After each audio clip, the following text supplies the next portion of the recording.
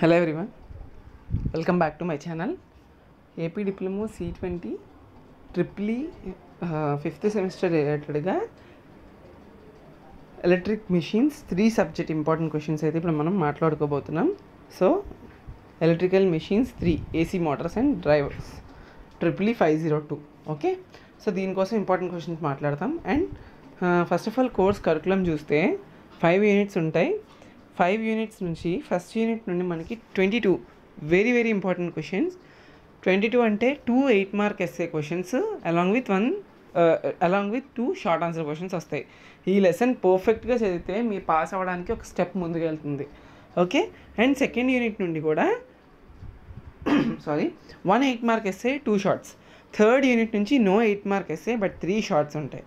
Fourth unit నుండి 1 8 mark and 2 shorts. And fifth unit నుండి finally 1 8 mark and 1 short answer question. So ఫర్దర్గా move అయ్యే ముందు ఇందులో నేను ఏం చెప్పాలనుకుంటున్నానంటే, ఈ సబ్జెక్ట్ పాస్ అవ్వాలంటే కొంచెం కష్టం. అండ్ అందులో కూడా మీరు బాగా పాస్ అవ్వాలి, ప్రిపేర్ అవ్వాలి అనుకున్న వాళ్ళు ఖచ్చితంగా సమ్స్ ప్రీవియస్ ఇయర్ ఇచ్చేవి. ఇప్పుడు నేను సమ్స్ అయితే ఇందులో నేను చెప్పను.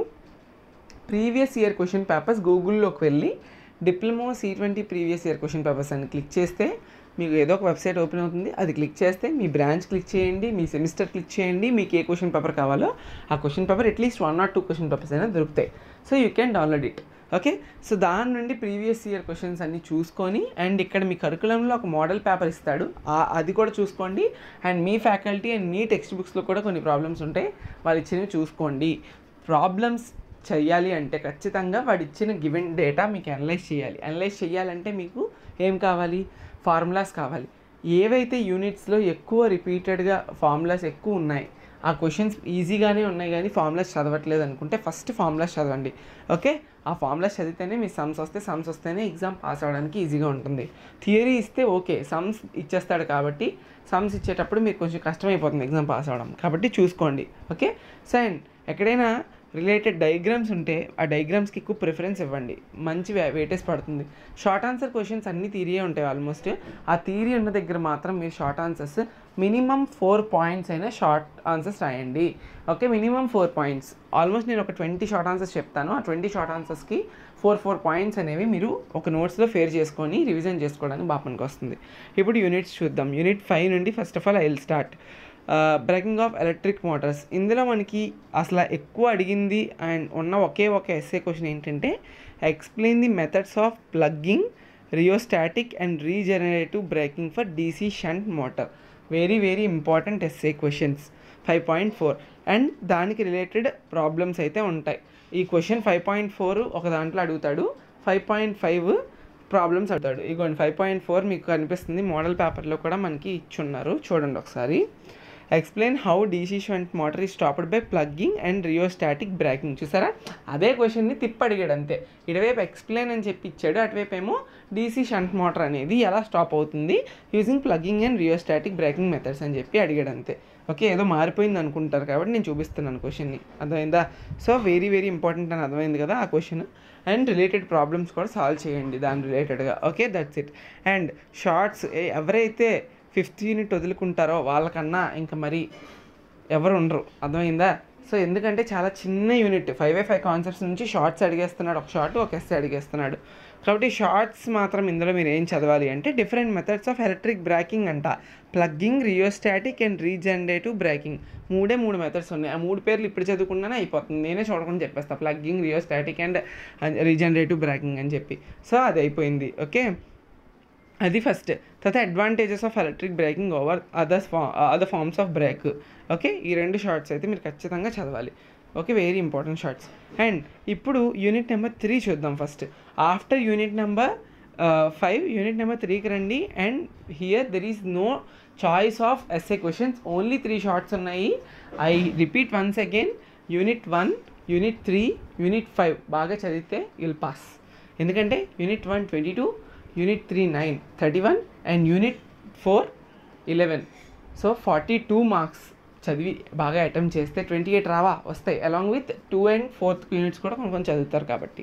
సో థర్డ్ యూనిట్ షార్ట్స్ ఏంటి అని మనం కనుక గమనిస్తే ఇందులో అన్నీ ఎక్స్ప్లెయిన్ అని ఉన్నాయి, కానీ వాడు అడిగేది మాత్రం మనకి దేనికి అడుగుతున్నాడు అంటే షార్ట్స్కి మాత్రమే అడుగుతున్నాడు కదా. ఇక్కడ చూడండి, ఒకసారి చూపిస్తాను నేను. ఈ మోడల్ పేపర్ చూడండి. సో మొత్తం కూడా మీకు షార్ట్సే వస్తాయి, ఎక్కడ మీకైతే ఎస్ఎస్ అయితే రావు. ఓకే, షార్ట్స్లోనే మీకు అడుగుతాడు.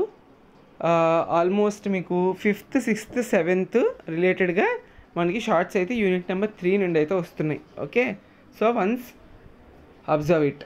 ఓకే, చెప్పేది వినండి. Okay, phenomenon of hunting.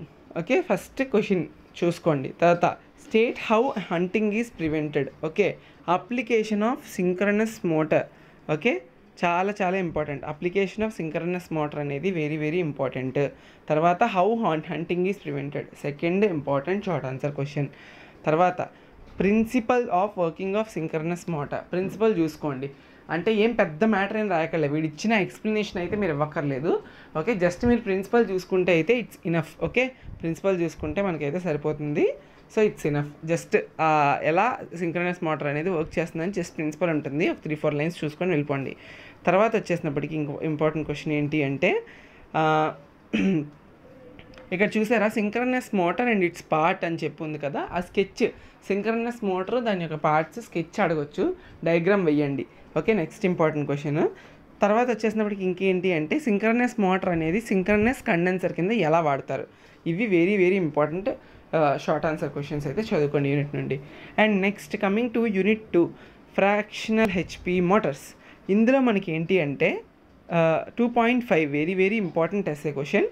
Next వచ్చేసినప్పటికీ 2.2 and 2.3 very very important questions. ఇవి ఫస్ట్ మీరు చదివేసుకోండి. షార్ట్స్ విషయానికి వస్తే ఏంటి అంటే టైప్స్ ఆఫ్ స్టెప్పర్ మోటార్స్ ఒకటి, టైప్స్ ఆఫ్ 1 phase మోటార్స్ ఒకటి, అండ్ వచ్చేసినప్పటికీ నెక్స్ట్ అంతే, ఫస్ట్ ఇవి అయితే చదవడానికి ట్రై చేయండి.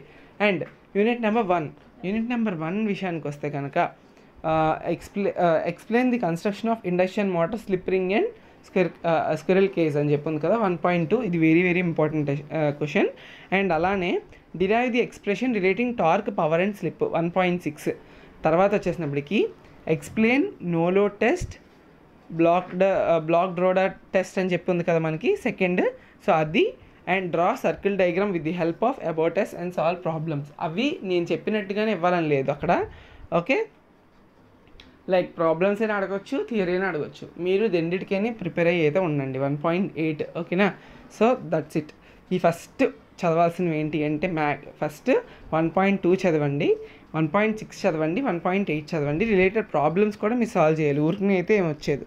ఓకేనా, సో ఖచ్చితంగా. తర్వాత explain the speed control of inductor motor by అని చెప్పి మెథడ్స్ ఉన్నాయి, అవి ప్రిపేర్ అవ్వడానికి ట్రై చేయండి. 4 ఇంపార్టెంట్ ఎస్సేస్ ఫస్ట్ ప్రిపేర్ అవ్వండి. ప్రాబ్లమ్స్ ఇంకా మీ ఇష్టం, అది ప్రిపేర్ అవుతారా లేదా అనేది. అండ్ షార్ట్ విషయానికి వస్తే ఏమేమి అడగచ్చు అంటే advantages of induction motor, list 6 application of induction motor, synchronous మోటార్కి induction మోటార్కి comparison. And వచ్చేసినప్పటికీ next వచ్చేసినప్పటికీ ఇంకా అంతే, ఆల్మోస్ట్ అవే అడుగుతున్నాడు మనకి ఎక్కువసారి. And slip రింగ్కి squirrel cage induction మోటార్స్కి comparison కూడా చూసుకోండి. ఓకే, అయిపోయింది కదా. And unit 4 వచ్చేసినప్పటికి 2 shorts and 1 8 mark SA question వస్తుంది. ఇందులో మనకి 4.2 important question. Next వచ్చేసినప్పటికి 4.11 draw the loads for different ratings of Motors. Okay, next వచ్చేసినప్పటికి ఇంకా ఏంటి అంటే